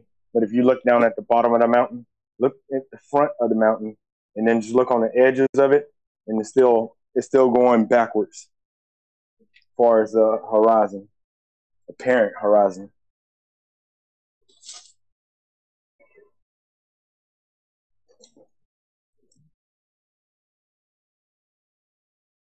Yeah, very cool footage. So I saw some other mountains earlier in the to the left.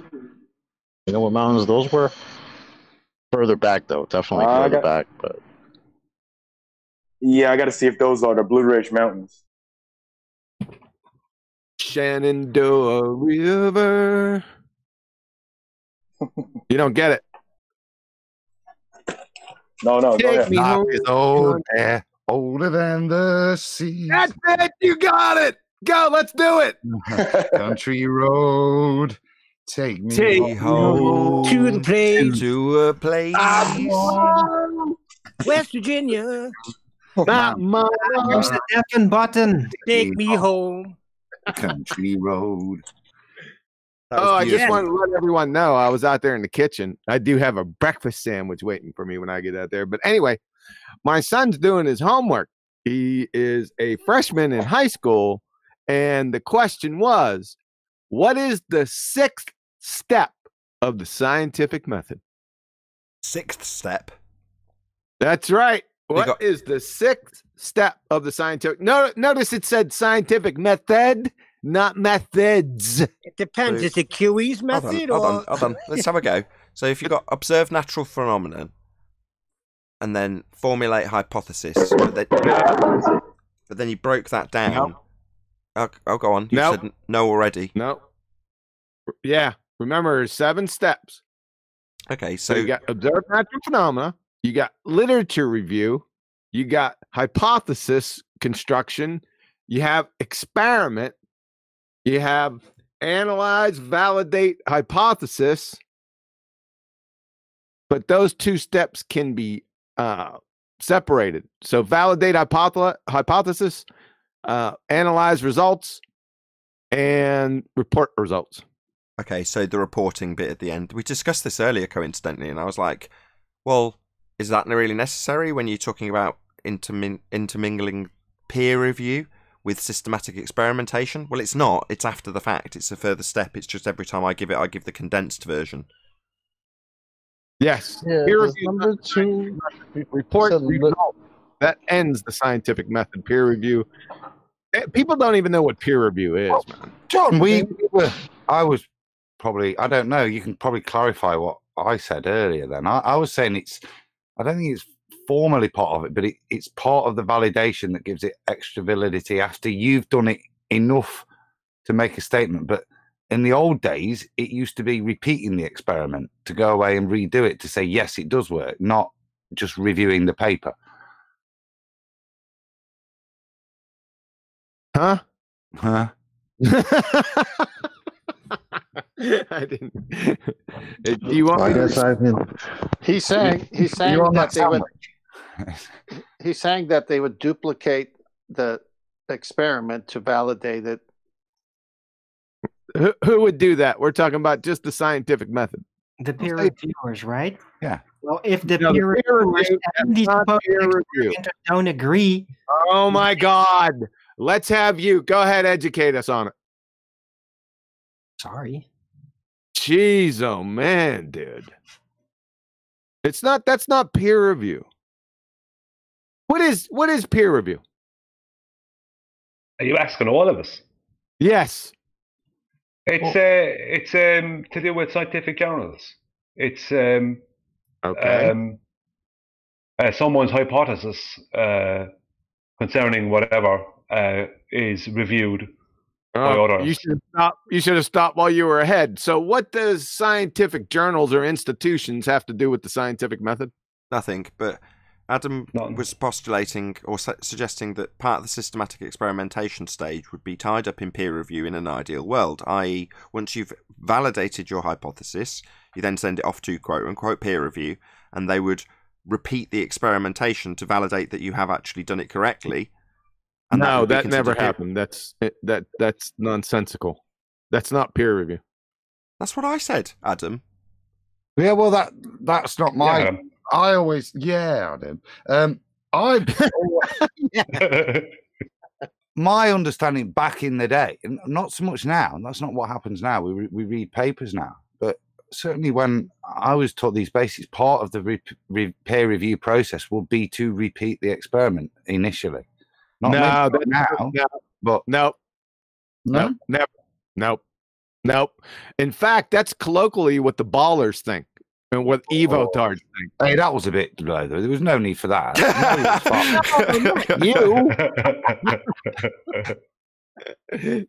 No, it was then never I stand corrected, gents.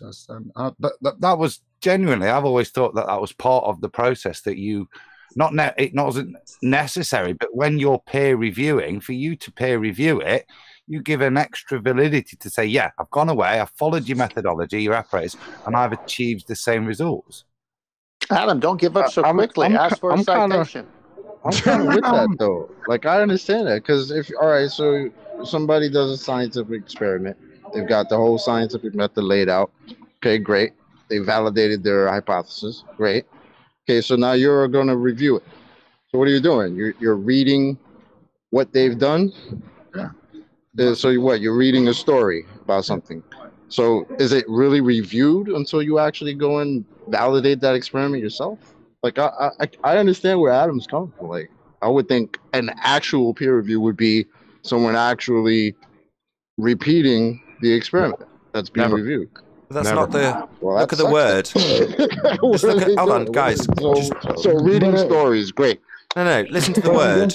I'm guessing that the peer review it's not part of the method because the method has to do with the experiment, and then sometime after someone repeats it again, so it's not included in the method itself. No, it's mixing up the word peer review with the reporting stage in the method, which it isn't. So, but it's the clue is in the word itself, review. So they're looking at it again. Well, looking at it again isn't performing systematic experimentation. Right. So reading a story. Great. It's a category error, right? It's just a category error. Don't get all huffy and puffy about it. It's just simple. It's outside the scientific method. When you report results, well, you may be reporting them to who, right? Well, it's not really that clear, but still it stops right there, right? As soon as you report, hey, got an experiment, it ends, right? Scientific method ends right there. And with that, I'm going to say a huge, massive, enormous thank you first and foremost to both Discord and G+ panels for making today's after show possible. And of course, a massive thank you to all of you in either Nathan Oakley 1980 or Nathan Oakley premiering streams for hopefully smashing the super chat, liking, commenting, sharing, subscribing, and all that good stuff. Be sure to check out nathanoakley.com and the Flat Earth Debate Forum to keep up to date with the community debate. I've been Nathan Oakley, and I'll see you all in the next video.